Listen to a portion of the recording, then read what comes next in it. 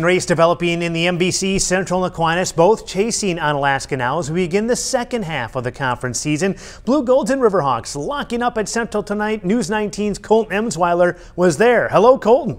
Scott, Central coming off a loss Tuesday night. They haven't lost back-to-back conference games since 2015. Central won the first meeting between these two back in December. Home team down after halftime because the Blue Golds could do no wrong. A skyhook for Tanner Peterson. Aquinas would build a double-digit lead in the second. Peterson again, this time for three. It's 45-35.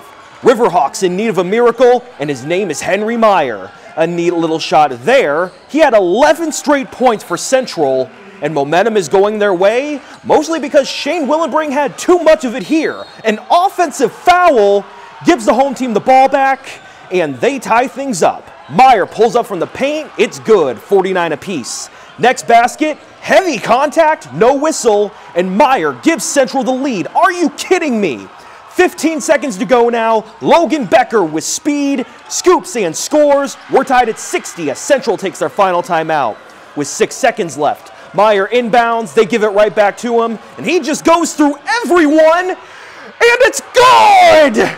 Henry Meyer beats the buzzer. Game over as the celebration begins. Riverhawks win 62-60. Put this one on the short list for Game of the Year. Now here's the hero to talk about that final play. Man, Coach Ferguson, he drew up a great little play, just a give and go action, And when I saw the play, I saw they weren't gonna come and guard me. I said, give me the ball, I'm getting a bucket.